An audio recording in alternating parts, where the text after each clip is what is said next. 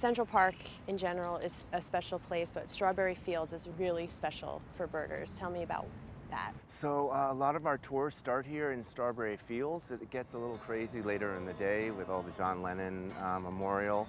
Strawberry Fields is a pretty high point in the park, and it gets some of the first light. When light hits the trees, the bugs get going and flying up and around, and that gets the birds really excited. So birds hit forest edges where there's a lot of light and a lot of bugs early in the morning. On a good day during the spring, you can see 70 to 80 different species of birds in the park, and it doesn't take us long to start spotting them. So we have here cedar waxwings. Yes, waxwings. Yeah, so if you have good high frequency hearing, you can hear there's a high little lispy call. Yes. They're really beautiful little dapper guys. There they go. So those are grackles.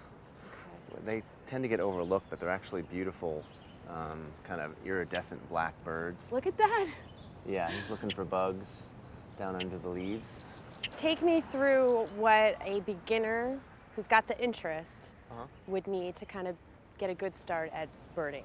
If a birder has their binoculars and their field guide, you're sort of your own little, birding education system, because you can just walk around and take your time and slowly get to know the birds that are in your neighborhood. As we make our way into the Ramble, another birder's paradise in the park, we stumble onto a surprise. This is a black-crowned night heron, one of several species of heron and egret that nest on islands right in the New York City harbor. Most people don't know that they even exist.